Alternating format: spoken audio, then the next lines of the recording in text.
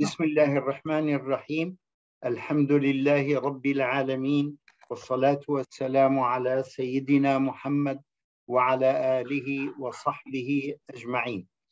We want to discuss stability and sustainability of Islamic finance. And of course, after Bismillah ar-Rahman ar-Rahim, I have some introductory point, which is many writings take it in kind of different direction. We need to distinguish between sustainability of the finance system and sustainability of institutions that implement that system. That is the difference between sustainability between, for instance, the capitalist finance system and the conventional banks. These are two different things, not the same. So whenever we talk about sustainability of a system, we need to look at the ingredient, component, nature of that system, not at the numbers, because the numbers reflect the institution and do not reflect the system itself. So the numbers comparing Islamic banks and conventional banks in both sustainability or stability or everything, when you compare numbers, you are comparing really the performance of the management, the efficiency of the management, the ability of the management, but you are not comparing the systems. So here we need to probably look at a definition again. Sustainability of a financial system is an expression of its ability to survive in variant legal, social, and cultural environments. On the other hand, sustainability of a bank refers to its ability to survive and have long-term solvency and prosperity. This is essentially measured. We are then about the management performance and the management abilities and actions and whatnot. We are not talking about the system itself. Here, I am going to concentrate on the system itself. This is one. Another point which is also important, sustainability and stability are very closely related concepts, and they are interrelated, they overlap in most of the ingredients that they deal with. So we are looking at them together in that sense, okay? Financing environment sustaining projects is not sustainability. In other words, see the slides, sir. There are many writings that say green Islamic finance. Green Islamic finance has no meaning really in reality, because there is nothing green or blue or red about Islamic finance. Islamic finance may finance green projects. But we cannot see the slides from your side. Other projects also that may be blue project for investment in the sea. It may also finance the agricultural projects or energy projects, whatever. So the issue of what we finance is something different than the finance system. You cannot talk about green Islamic finance. You can talk about Islamic finance of green project. The same way, sustainability of the system is different than the financing environment sustainable projects. Okay, we know that some of the energy sources are depletable. And once these energy sources are depleted, we need another source of energy. And there are some energy sources that are not as depletable as the others. Okay, now financing depletable energy sources. Slides from your side, sir. If you could share the slides. Not sustainable, because a time will come where these sources will come. Sir, ये हम slide नहीं देख पा रहे. Can you see the? What are, I mean, am I the only speaker or there are different speakers? Sir, you are the only speaker, but we cannot see the slides that you are reading from. You cannot see it? No, we can just see the main slides, which says that stability and sustainability of Islamic finance. Yeah, I mean, it's okay. Not changing. So this slide is the one that has 2 points: financing environmental sustained or environment sustained project is not sustainable finance. So we need to distinguish between sustainable finance and environment sustainable projects. And these are, of course, they are different. No, sir, we cannot see the slides. We have requested you to give the control, if you could accept that. What do I do, please? Yes. Is controlling your screen. It's okay, control the screen. What do I do now to, I mean, if you want to control the screen, it's fine with me. Sure, sir. Okay, are you controlling it? Sir, can you please tell me the slide number on which you are on? I did not understand you, my friend. I'm just asking that on which slide number you are on, from which slide number are you reading the content? This is probably the 4th slide. It says the content on the top. Sure, sir. Yeah, you may continue, sir.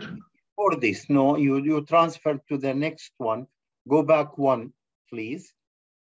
Yes. Okay, here. Okay, you are now controlling it. It's fine with me. Yes, sir. Thank you. Okay, so I want to discuss the sustainability and stability of the system and not of institutions that implement this system or the other. So our discussion has 4 points. One, quickly we will go through, but in a very quick manner, we will go through the causes of financial instability, or for the same token, really, also lack of sustainability. And then we will look into the inherent stability elements in the Islamic system of finance. And then we will take a quick look also at the effect of the 2008 crisis on banks and how it affects different banks in different way. And we'll try to see a few words on the way forward. My main focus is definitely on the second point, which is the inherent stability and sustainability of the Islamic finance as a system. But to take the first point in a quick way, please turn on the slide. Okay, fine. I can turn it also. No, you went too far. Okay, so there are the causes of the financial instability in the world today have 2 kinds of sources. One, the nature of financial relationships. There is an instability and sustainability causes that are by definition related to finance anyway. And there are causes that are related to the capitalist financial system, to financial capitalism. So when we talk about the issues that may cause instability in finance, of course, uncertainty about the future is a major element.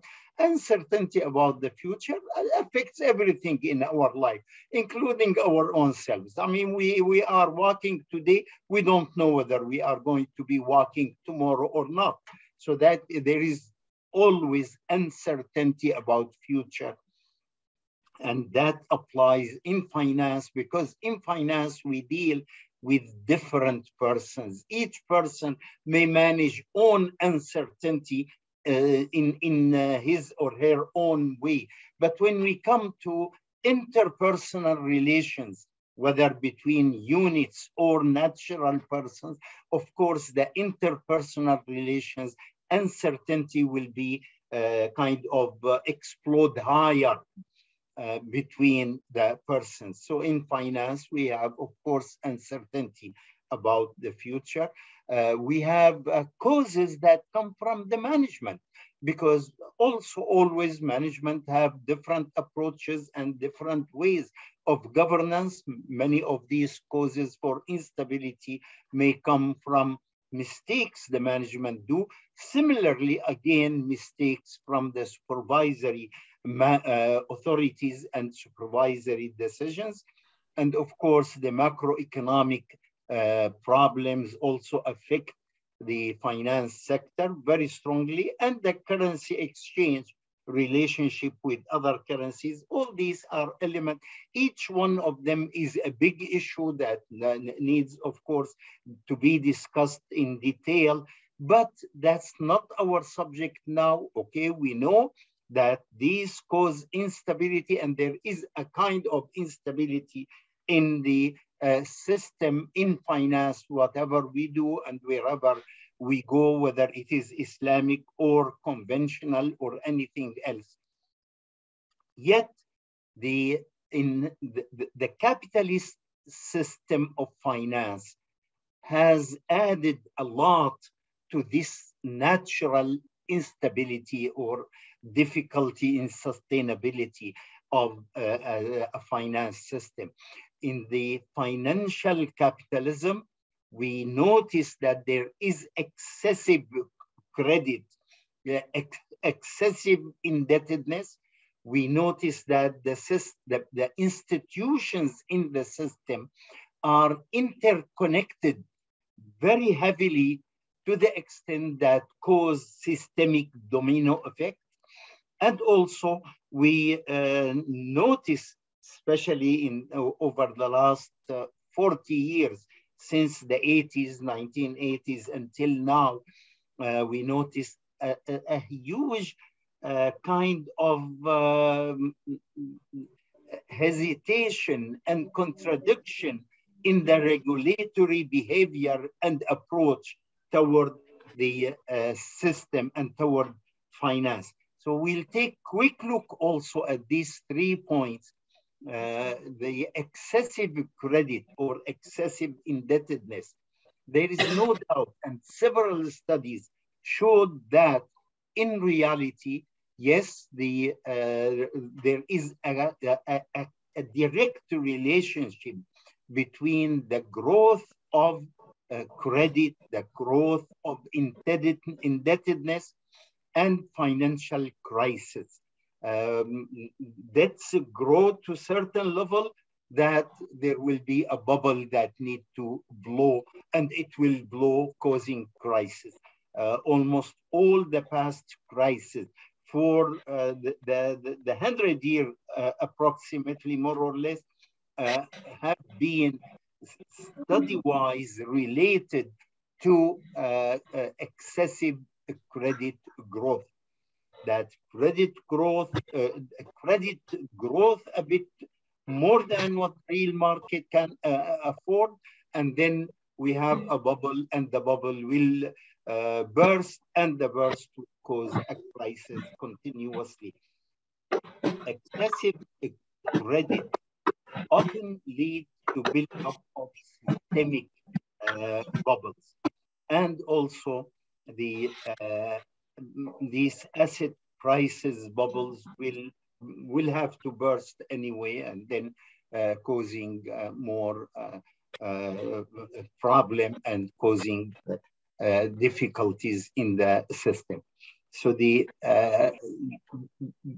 is too much connectivity in the banking system, and this is especially caused, again, related, very much related, highly related to the credit growth, but there is a credit interconnections between the financial institutions that is caused by essentially trading credit or trading indebtedness between the financial institutions. Let's remember that in 2008, the first big bank that fell apart was Lehman Brothers, and Lehman Brothers was only a bank that receives debts or indebtedness or excess credit from other banks. It does not deal directly with the market, whether in terms of individuals or corporations. It deals with banks. So the problem here is that the interbank connection has become too much, to the extent that each bank depends on other banks in credit itself. And if there is any problem with the credit in any of these banks, that will affect the lenders of that bank and will go on and create that domino effect. So the credit, we can call it, probably this is related to credit interrelationships between the finance institutions, which is also excessive in the capitalist finance system. Similarly, we see banks will not lend at almost any rate. At this stage, of course, common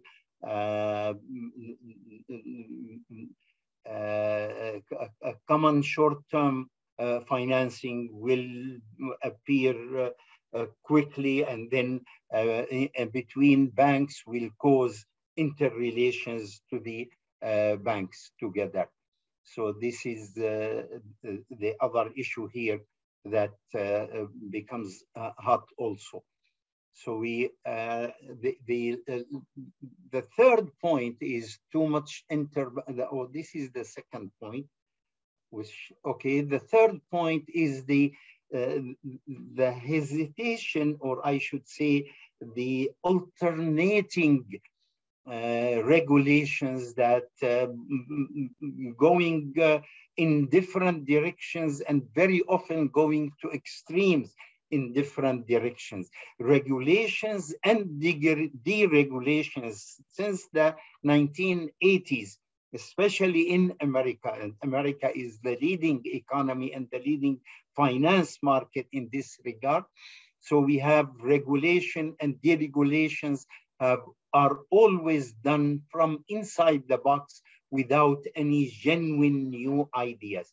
For instance, after the heavy regulatory moves in 1989, the Community Reinvestment Act was enforced, and then allowing banks to lend to poor neighborhoods. Fannie Mae and Freddie Mac took these loans, and these loans were subprime loans. Again, in 1999, the Financial Services Modernization Act came, and it repealed the Glass-Steagall Act of the 1933. This repeal allowed banks to use deposit money to invest in derivatives, allow banks, in fact, to go in derivatives almost without limit. In 2008, in the year 2000, the Commodity Future Modernization Act exempted credit default swaps and other derivatives from regulation. So banks were creating these derivatives without much of limitation. and they were throwing them in the market and investing in them by other banks at the same time, which created again that serious issue in the banking system.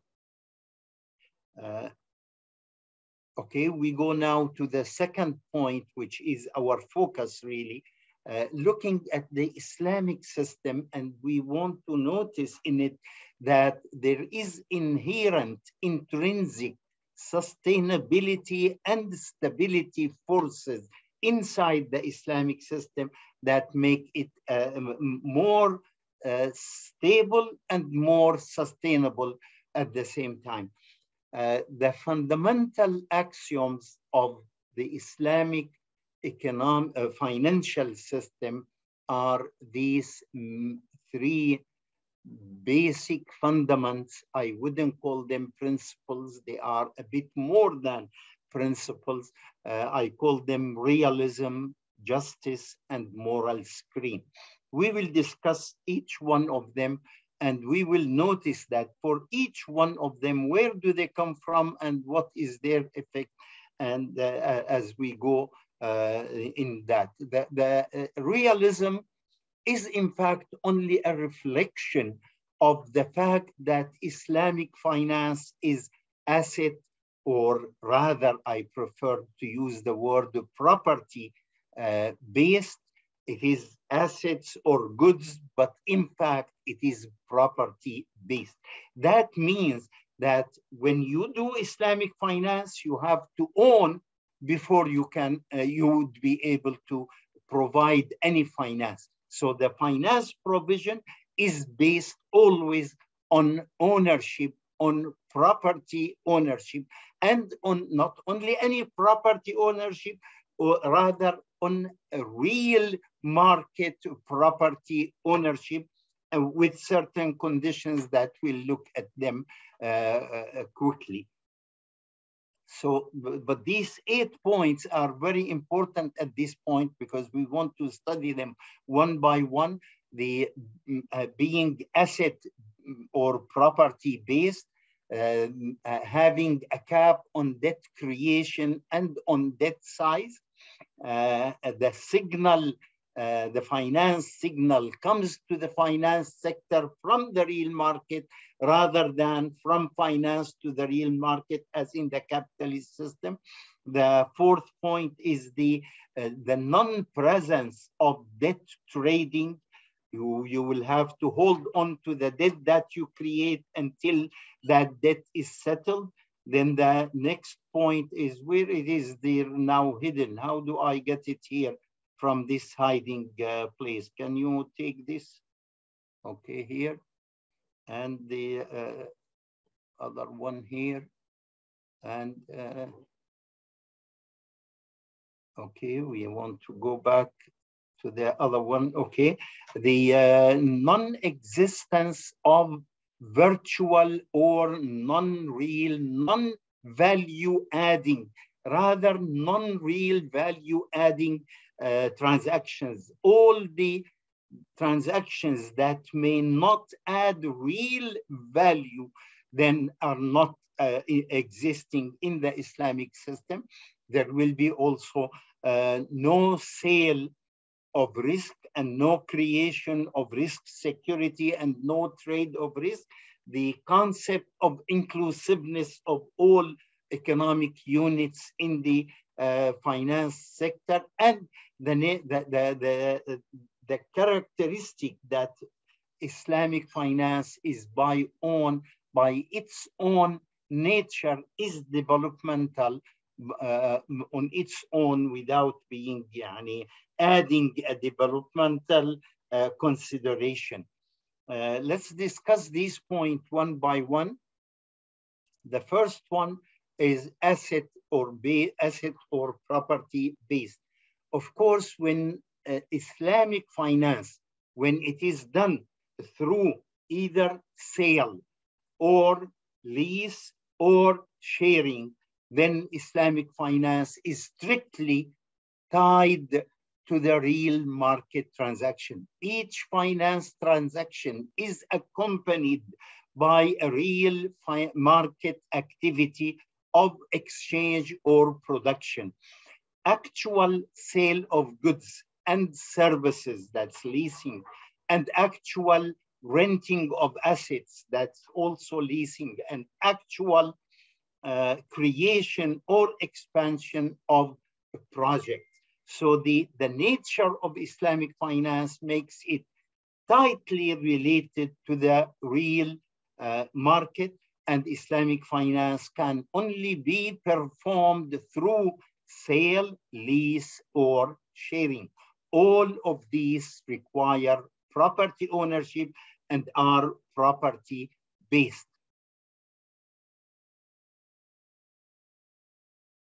Okay. The second point, by definition, again, while debt and lease in Islamic finance create debt, but there is always a cap on the debt creating. Debt creation always has a cap because it is tied to the actual transactions that are done in the real market. Debt cannot be created beyond the limit of the actual transactions in the real market. The real market determines the cap that is put on debt creation, because you cannot go beyond the actual market transactions, because Islamic finance can only be done through real sale or real leasing or real creation or expansion of projects. That means we are restricting the debt creation to being airtight with the exchange of hands over goods and services. The finance providers become real facilitator of the flow of real production to its final users. No different layers of debt are created. And normally, the size of finance is always smaller than the size of real market, because normally we do not finance 100%. We always have what is called the margin of seriousness, or part of the transaction should be financed by the beneficiary. And so the finance will be less than the value of the real transaction in the market. The next point, the signal. The Islamic finance notice, it starts, we call it sale to the purchase orderer. We buy the goods on the order of the purchase orderer and we sell it to him. We lease also to the purchase orderer. We give a sharing finance in musharaka or in mudaraba also to the requester of project, either expansion or creation anew. All these are create direction of the signal from the real market into the finance. So the transaction begins in the real market and then goes to the finance to finance it in as much as is needed to that financing, and it does not go beyond. This implies that the return on financing, which is a very important point here, is decided and determined in the real market rather than in the finance sector. It is determined by how much the market can appreciate or evaluate the help of finance provision. The next point is elimination of debt trading and holding on to debts that you create. Once an Islamic finance institution creates a debt, it will have to hold on to it until maturity. And of course, if there is any problem with this debt, then it is it is going to be the loser and nobody else. You cannot throw the bug on somebody else, on other units in the economy. and there is no debt securitization, there is no debt sale, there is no debt trading. So once you create a debt, that debt remains with you, and that reduces, of course, or rather eliminate really most of the interconnection between banks, which are essentially debt trading based.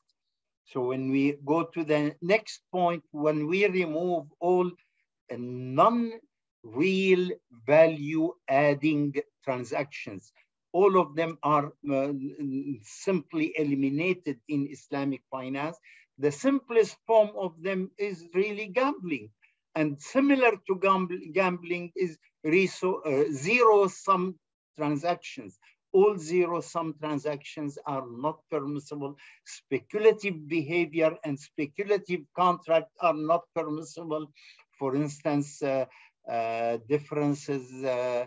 contract for the differences are not permitted. Betting on future prices are not also part of the Islamic system. All these cannot be done at all. In addition to eliminating, in fact, all the derivatives that we have them in the capitalist market today, and they are not acceptable in the context of Islamic finance.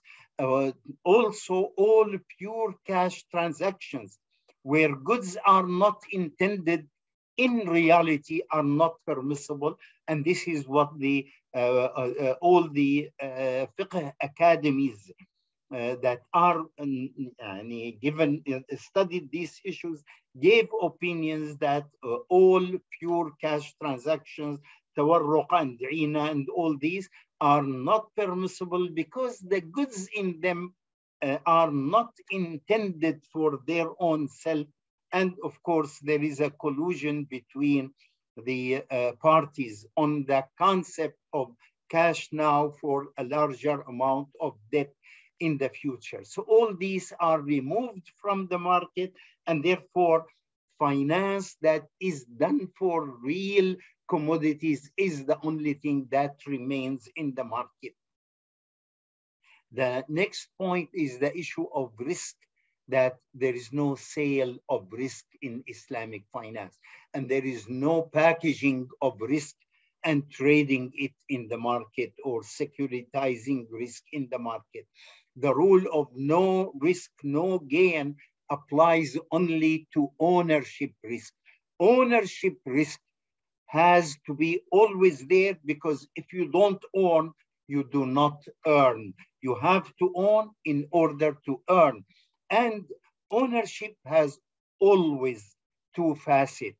It has the risk of ownership, destruction or being deserved by some other party, another third party, and that is the risk of ownership and the entitlement. If you own a thing, you are entitled to any increment that happens in that in what you own, and of course you are exposed to the risk that may affect the item that you own.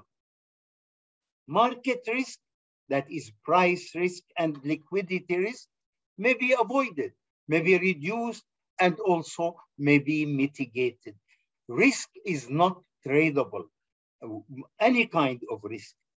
It is not a commodity that is for trade, and it is not a creator of value added.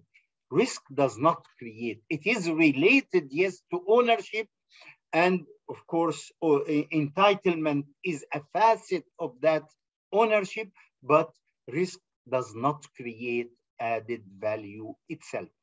Risk is not the reason or cause for return. Risk is related, yes, to return, but related as being together two facets of ownership. If you don't own, you do not earn. But if you are exposed to risk alone without ownership, also you do not earn. So risk alone, as it is clear in the concept of kafala in Sharia, or the guarantees or a guarantor to guarantee the debt of another party, that guarantee does not entitle the guarantor to any revenue, to any return.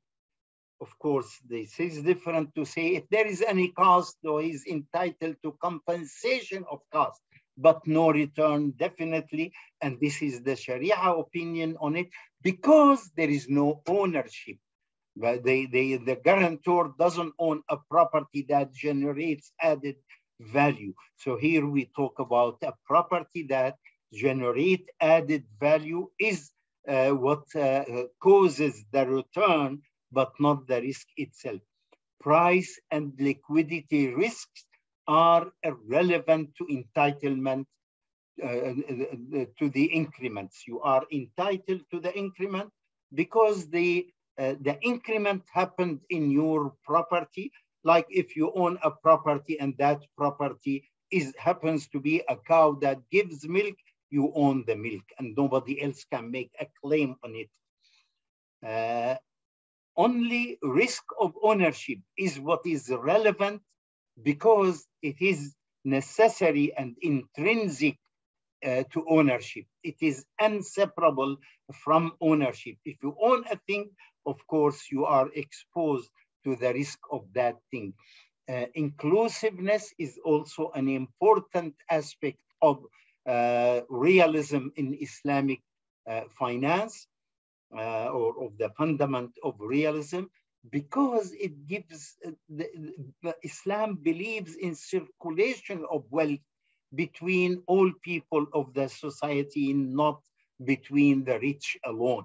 And that inclusiveness covers individuals and corporate and regardless of all other status, and everybody should have accessibility to finance, and this is the reality of Islamic finance by its nature. And of course, there are many benefits of inclusiveness in reducing cost and reducing risk. Islamic finance is developmental by its nature. Whether we finance consumers, financing consumer is as beautiful as financing businesses, because when we finance consumers, we are giving the producers of the consumer goods the signal that your goods are acceptable in the market. You should go ahead and produce more of them.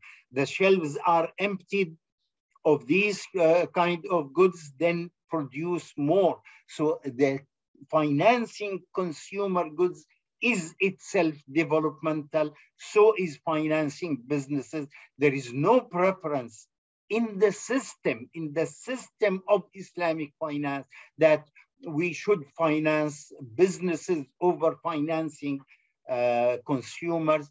Both are developmental by definition, by their nature.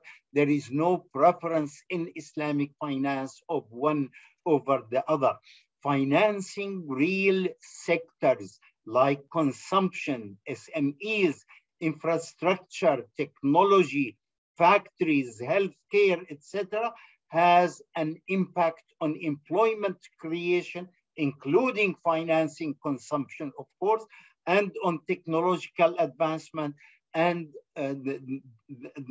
financing clear energy, etc. All that are developmental, and that is the nature of Islamic finance. Abstaining from financing harmful services and products help the community channel resources to their developmental activities. Notice here, it is also an important point, and it is an aspect of the developmental nature of Islamic finance.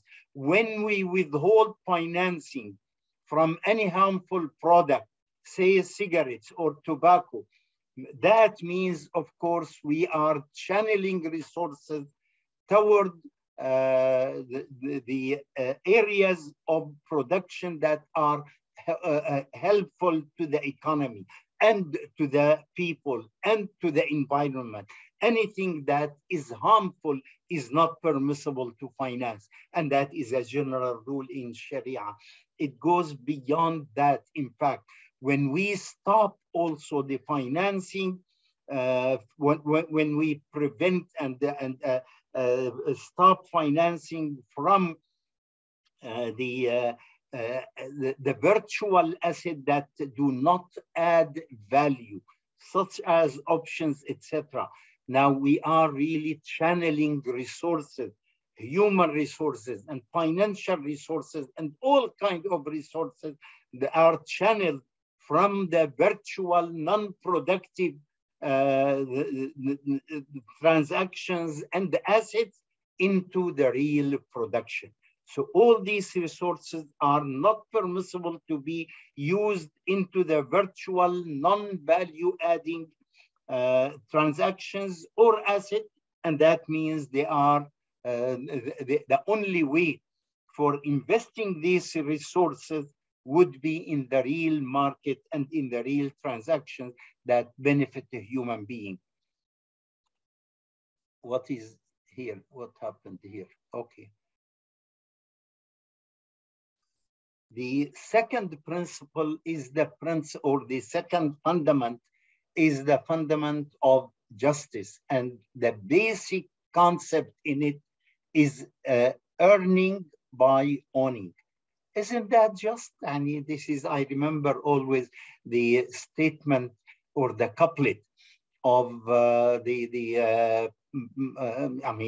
it the founder of Pakistan. He himself wasn't Pakistani, but he was the founder of Pakistan, the theoretical founder of Pakistan, Muhammad Iqbal.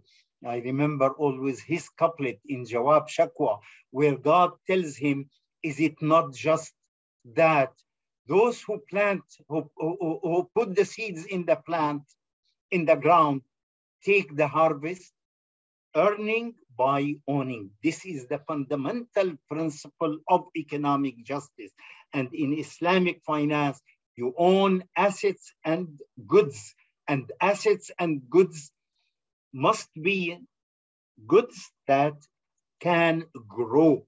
If you own an asset that cannot grow, cannot increase, and take an example, for instance, if you own a kilo of grain, let it be even, there is a condition that this kilo of grain must be put in an iron lock, an iron vault, and never come out and never be watered or be used for in the soil or in anything. Of course, this grain will rather rotten through time and will not increase. Similarly, debt does not increase by its nature. Now notice, what is debt? Debt is an interpersonal relation, and it cannot, by its nature, its definition, cannot increase. I always remember the statement of Paul Samuelson that economics is what everybody understands. If not everybody understands it, then it's not economic. I want to give a question, or rather an example that everybody understands. We have never seen debt carrying a baby debt.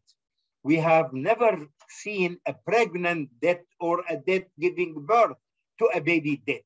We have never seen debt that gives a utility, like we take a jacket and it gives me a utility, or we sit under a roof and that roof gives me utility. We never have seen a debt giving utility. So debt by its nature is a mute asset. It does not generate added value. Utility or increment could be added value. And in reality then, in the plain reality, not in the Wall Street jargon, because Wall Street jargon may put some blurriness on our vision because of the repeated claim that debt increases, but that in fact do not increase. That is the reality and the plain reality. Now, in Islamic finance, then the goods or assets that do not grow, do not generate added value, are not assets that can be used for Islamic finance. So we cannot start from a debt in Islamic finance and say reschedule a debt for increment. You start from a debt. We cannot start in Islamic finance from a loan, because a loan is a debt itself. The moment you give a loan lending, that is a debt. So we do not start. We start from the real goods in the market, and then we may create debt, and that debt that is being created always is limited, and there is a cap on its size. The second condition here is very important, that an asset that is not moral is not also acceptable in Islamic finance. Take the example of cigarettes. Cigarettes are now determined without dispute, scientifically determined as harmful without any scientific dispute, and we take that as a basis for considering them not moral, and consequently cannot be an object of financing in Islamic finance. So when we talk about earning by owning, we also, of course, mean earning a good or an asset that by itself, by its nature, generate added value, able to generate added value, and also must be morally tested. In conventional finance, of course, it starts with debts, and you own always only a debt. And the debt, in fact, does not grow. So Islamic finance, conventional finance, is based on a fundamentally non-just principle, which is debt may increase. Debt does not increase by its nature. And therefore, it is a conventional finance that is based on interest, based on debts growing, is not just and not real. The bank-depositor relationship in Islamic finance, again, it is based on ownership again. Partnership of the depositors with the Islamic bank is a partnership, a genuine partnership. You are partner with the bank when you give the bank deposits, profit sharing investment deposit. The holders of these deposits are definitely partners with the bank, and they must share with the bank the risk of the property they own, and they are, by that virtue of being partner, co-owners with the bank, by that virtue, they deserve part of the return. They deserve return. And by the same token, the bank can lean on them at hard time. When the bank is faced with the hardship in making revenues or in increasing revenues, can lean on these partners and distribute less revenue to them, less return to them. Whereas in the conventional finance, banks or financial institutions are committed to an amount of return to the depositors. So the depositors transfer the risk to the conventional bank, and which guarantees them a part of the profit. So definitely then there is an injustice in that by its nature. So the okay, again, in the bank depositors relationship, in the Islamic bank, You have to own and then sell and earn. Own and lease what you already owned. Create new projects, expanding existing projects. All these are functions Islamic banks do. Conventional banks give debts. Conventional banks reschedule debt. They sell and buy debts, and they trade risk. All these are not functions that can be done in the Islamic banks in the use of funds. So the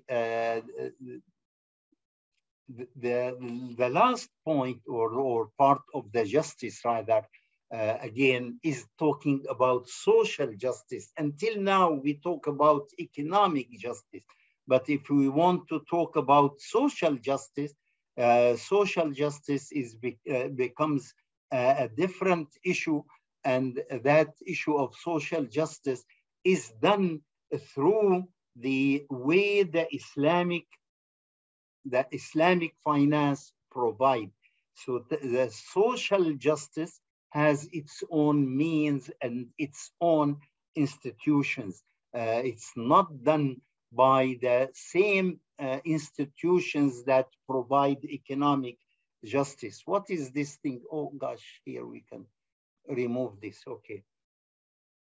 So taking care of the poor has its own institutions in the Islamic finance, which is the Islamic social finance. Islamic social finance includes institutions like zakah, awqaf, charity, and NGOs, including microfinance organizations. So these are the organizations and the tools that provide social justice for the poor and needy.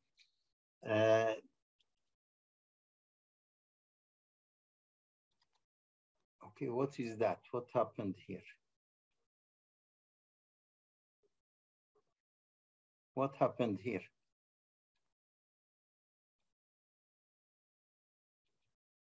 I don't know. Screen sharing has just ended. We cannot see the slides anymore. Do you see it now? I mean, you are administering it or I am administering it? I don't know really. But anyway, do you see this slide about social justice? No, sir. I guess. Can you put it on online? Can you share it from your side? Yes, we are sharing it, sir, from our side. Okay. خلاص يعني you did it? Okay. So we go to the third pillar of Islamic finance, or third fundament of Islamic finance, which is the moral screen. You see, there is a concept which is very important concept in our Sharia. Anything that is not moral is not a property, cannot be owned by any Muslim. So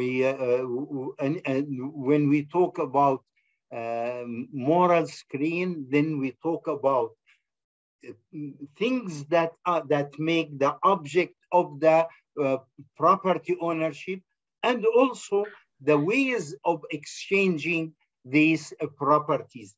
So both ways, the contract should be moral and contract conditions should be moral, and as much as the object of the contract should be moral. We can give examples on both of them from Islamic finance, but let me give only one example at this moment and go to the next issue in it. The one example in exchange, for instance, when we create a partnership, the moral issue of justice comes more important than consent. And this is why, because of the moral issue of justice, regardless of what conditions there may be in the partnership contract, losses should be distributed according to the capital contributions of the partners in proportion to their capital contributions, simply in application of the moral principle of justice, which is a loss is a decline in your property. So definitely it can only be distributed between the partners in proportion to their capital contribution. Otherwise, it will not be just.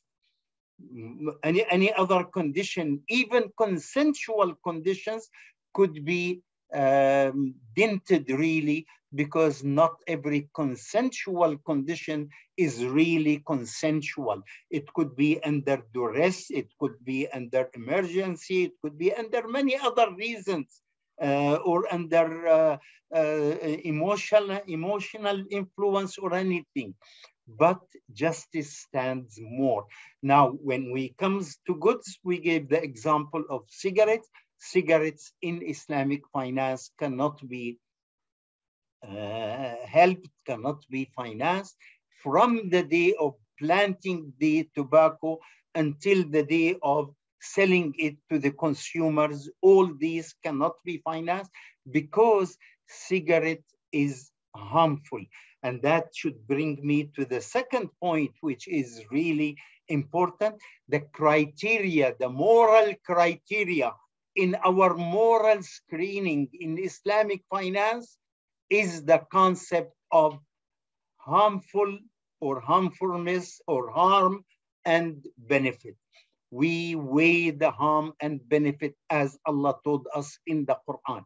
We weigh them, and if the good aspect overweigh the harm aspect, then we remove that, we accept that commodity or that item. And if the harmful aspect overweigh the good aspect, then we reject that item completely. And how do we learn that? By the scientific human knowledge of the time. There was a time Muslims thought that coffee is haram, and they thought it is harmful. But when the science proved it is not harmful, then we started all drinking coffee, and the whole idea was removed, and the fatwa have been changed, and now coffee is not haram. There was a time cigarettes were not considered haram, and many people were smoking, and many Sharia scholars, specialized Sharia scholars, were also smoking or using tobacco in any other way of use for sniffing or for chewing. But yet, when the science proved that tobacco is harmful, is hurtful to human body, then we made the ruling that tobacco is haram, and definitely we remove it from the arena of Islamic finance. I want to mention at this point, only as a footnote really, that, okay, pork is prohibited. We don't finance pork in Islamic finance because it is hurtful. We are told it is hurtful by the revelation. And we are told by the revelation in verse number 157 in Surah number 7 that God had only prohibited what is harmful. He did not prohibit the good things. Things that are beneficial, that are useful, are not prohibited, and things that are harmful are the only things that are prohibited. We know from revelation, because the revelation prohibits pork eating, we know that eating pork is harmful. Science did not prove that yet. There was a time when science did not prove that liquor was prohibited, was wrong, liquor was harmful. But now we have reports, undisputed report at all, by the most respected professional institutions that any quantity of liquor is harmful for the human body. Of course, it says any quantity of liquor above zero. So it must be zero at all the time. In other words, the liquor was prohibited, and we rejected financing it on the basis of being harmful only on the knowledge received from the revelation. But now science confirmed this knowledge. The same way, definitely sometime in the future will come when science will also confirm that eating pork is harmful to human body. It is not yet done scientifically, but the revelation tells us that, and it is going to be in the future. One thing we need to keep in mind, that when we talk about moral screening, that itself is a support and help for environment, and it is also a support and help for development. So we are talking about Islamic finance being developmental and being also environmental friendly and environmentally sustainable. You don't need only to finance solar energy to be friendly to the environment. Abstention from financing any harmful thing, whether to the environment or to the society or to the plants or to other animals even, is not acceptable. And that is a moral value in the Islamic financial system, and that moral value is sustainable when it comes to the environment. Again, probably the final discussion in this moral screening, we need in the financial market, we need a muhtasib, we need an ombudsman, we need hisba in the financial market, because hisba would screen the transactions before we reach to the law and the law enforcement and the formal regulations. We look at them on moral basis, on their quick weighing of benefit and harm before we reach the law. And there is always new innovations in the system, and these, and in any society, and these new innovations need to be always tested, although the law did not yet speak about them because of that being innovations. So we need an ombudsman in the financial system to assure that no such new things that may be harmful may go in the market and go even behind the regulation, because the regulation did not grow and develop as fast as these innovations. So we need definitely a financial ombudsman other than the supervisory authorities. Supervisory authorities are not really doing that because they are limited by the laws and regulations. An ombudsman will be looking for the moral values more than that, and the benefit to society and harm in a quick manner that the regulations cannot catch up with.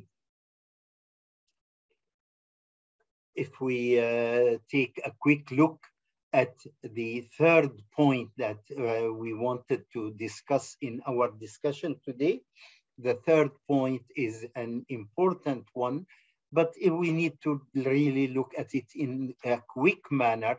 Islamic finance stability during the financial crisis. This is sustainability against the odds of what may happen as time goes. So definitely the stability during the crisis, theoretically, we can say it is definitely more stable because of the factors that we say.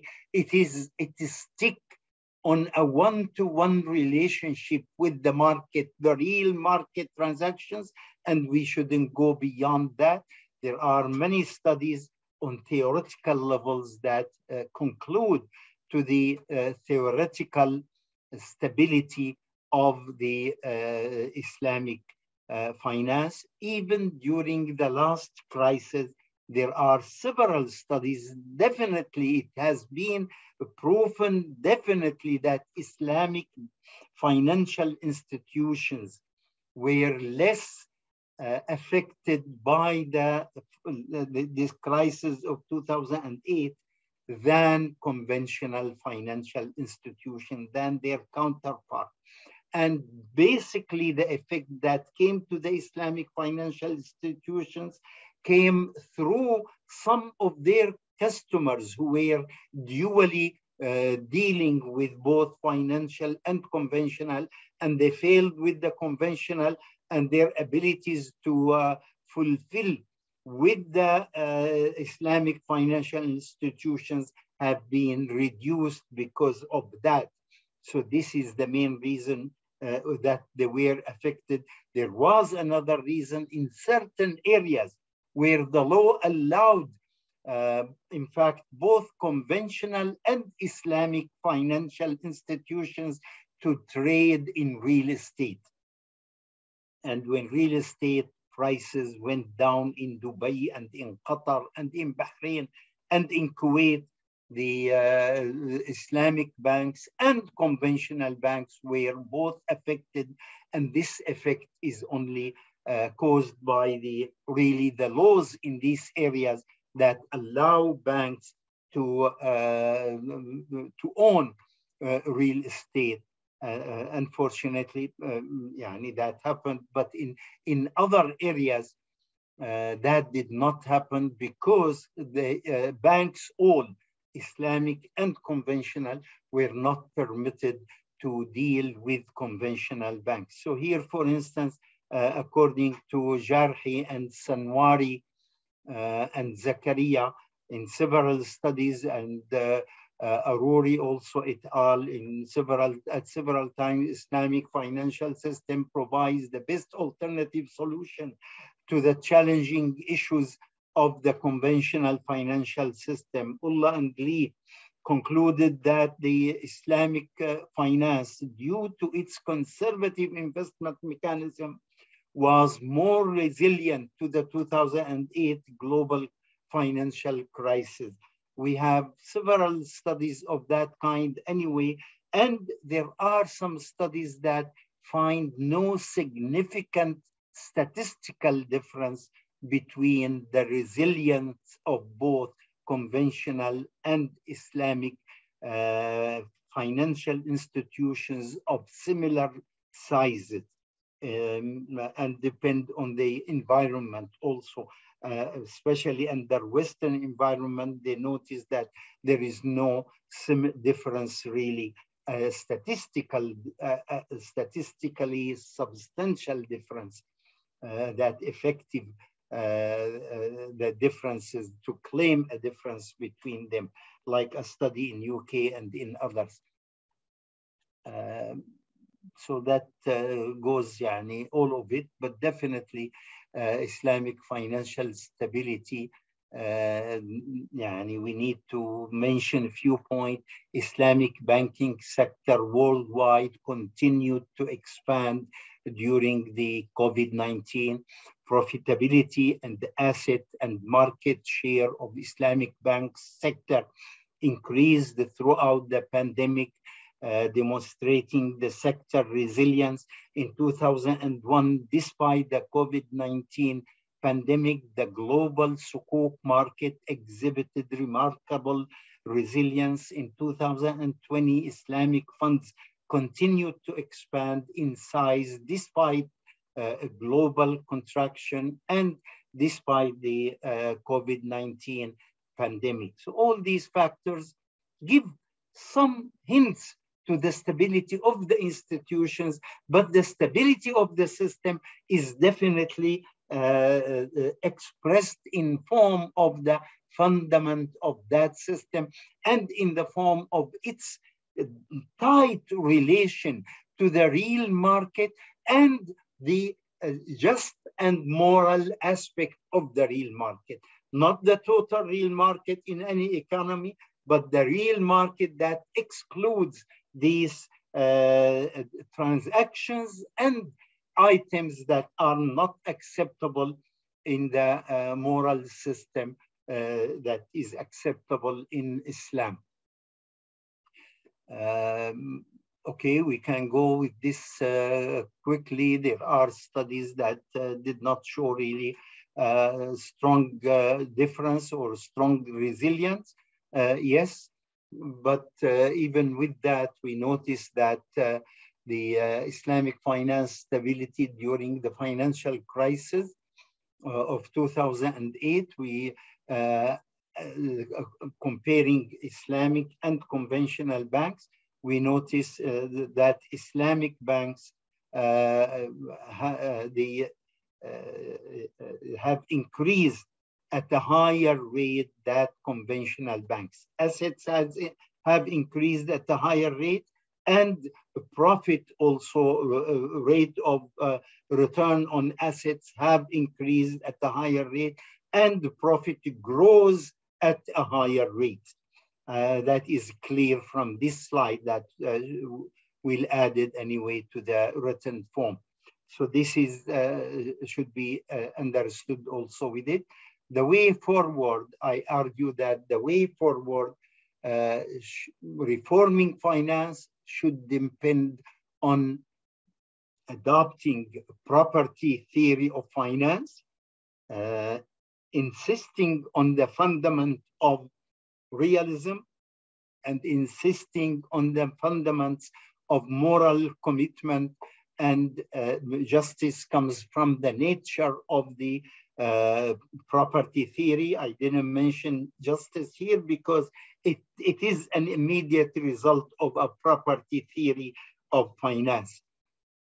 So practically, we are again talking about the same three component or the three fundament of Islamic finance, which any reform should be inspired by these fundamentals and taken from them. Implanting a concept of earning by owning is very important. And in fact, I tend to compare that with the anti-corruption measures, because in corruption, when you make earning easy, the serious effect of corruption is an easy earning. So when you make earning easy through clicks on your computer, staying late at night and clicking on your computer in the New York market and in Los Angeles market, that really these clicks do not generate real income. What generates real income is the financing of the real commodities that are in the market, financing their growth, financing their exchange from one hand to hand, giving the signal through financing consumers, giving the signal to producers to produce more. All these the Islamic finance does, and conventional finance, in fact, does not do, or rather, is not the strict function of conventional finance. It does many other things that really obscure this function itself. The way out, the way for the future is to implant property based that will avoid the quick return. Quick return without ownership is rejected, is similar to corruption, has effect that is similar to the effects of corruption, and that really kills the entrepreneurial spirit in the society. Because if you become richer quickly, then why working hard? Why making projects? Why involving in sale and acquiring ownership and sale and lease and all that? Don't take any of these risks. Just click quickly on your computer and you become richer. The asset should be not harmful, definitely. Any asset that is harmful is not acceptable, and we should clean our the financial sector from financing any harmful materials. Risk trading should completely be avoided, and no risk trading, no risk packaging and trading, all that should not be acceptable. The fundamental issue of realism is a requirement of Islamic finance transaction. Islamic finance is based on real asset and real transactions. No fake, no fictitious, no hypothetical, no virtual transactions, and Islamic finance instruments are considered and legitimized only if they represent real assets and nothing else. Financial instruments, we look at them only for what they represent as real assets. If they represent any swap or any risk packaging, they are not acceptable. Or any virtual assets, of course, they are not. Realism allows financing to be tailored to the size of the market. It even makes financing slightly less than the size of the real transactions in the market, because not every transaction in the real market is 100% debt financed. There is through realism the finance sector. That is through realism the finance sector will be shaped according to the size of the real market transactions. Of course, the moral commitment will exclude anything that is harmful to individuals, to society, or to the environment, and that should be in a clear-cut manner. And with this, I should perhaps, before I thank you all, apologize for taking more time than